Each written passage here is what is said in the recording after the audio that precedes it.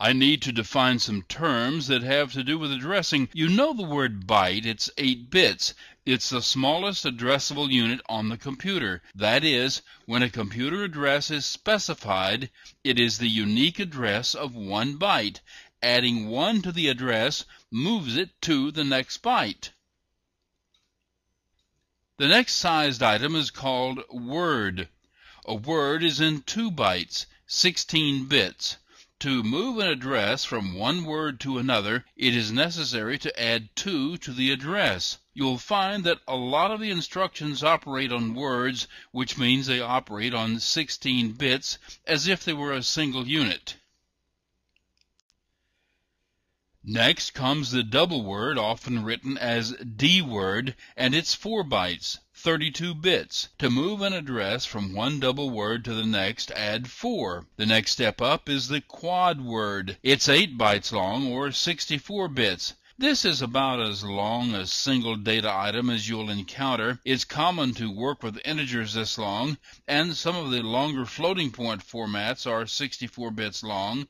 But the hardware doesn't stop there. The next size is 10 bytes. Now this one doesn't come up that often, but it does happen. Next is a paragraph, which is 16 bytes. It has a special hardware meaning I'll tell you about in a minute. The next boundary is called a page, which is 256 bytes, and is used for things like buffering and I/O operations.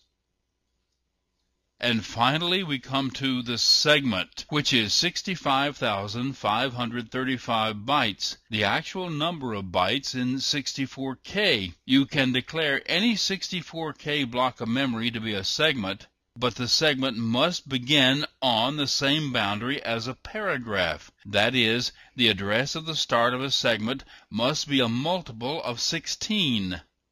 In working with assembly language, you'll come across these sizes and boundaries quite often, so you need to know them. For example, some instructions are designed to work with a double word, and to understand it, you'll need to know that a double word is 32 bits. And the computer can be operated in different modes. The mode determines how much memory can be addressed and where that memory is located. In real mode, it's only possible to address 64K of memory at any one time. The flat model uses 16-bit addressing, so it can only address 64K of memory. The segmented memory model makes it possible for the CPU to address a total memory space of 1 megabyte, but it uses a 16-bit address, so it can only get to a 64K chunk of that 1 megabyte at any one time. Such a chunk is called a segment. Addressing is done with 2 16-bit registers. One of them is the base register. It holds the address of the beginning of the 64K segment. The other one holds the offset from the beginning of the segment to the byte being addressed. This is the type of addressing used by DOS and Windows before NT. Using this type of addressing is ugly. You have to keep track of some strange things and remember some strange rules. The protected flat model is the flat 32-bit address space that has become used almost universally these days.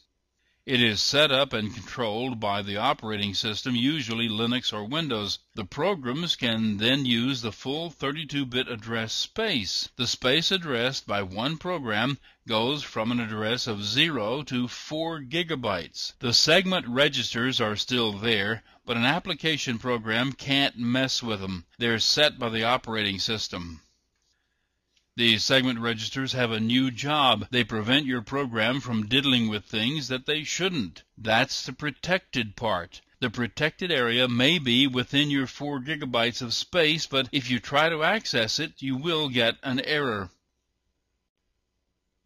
When a program executes, it moves through a set of instructions one at a time, executing each one in turn. It may encounter an instruction that jumps to another location, but that's just a matter of the program selecting a different next instruction. But there is one important exception to this flow, the interrupt. At any time during the execution of a program, an outside stimulus can cause the normal flow of a program to be interrupted. When this happens, the program stops doing whatever it was doing. This usually happens right in the middle of something. It doesn't matter. The values in the registers are carefully preserved. The address of the next instruction to be executed is also saved. A special routine is called to handle the interrupt. It's normally some form of input or output. For example, the user could have pressed a key on the keyboard. It's important that the program service the interrupt by reading the identity of the key before another keystroke overwrites that in the port. Once done, the interrupt routine turns control back to the main program. Everything picks up where it left off, and things continue as if nothing had happened. Then the program, at its leisure, can take a look at whatever input or output may have occurred and act accordingly. I'll be showing you specific examples of how this works in later lessons.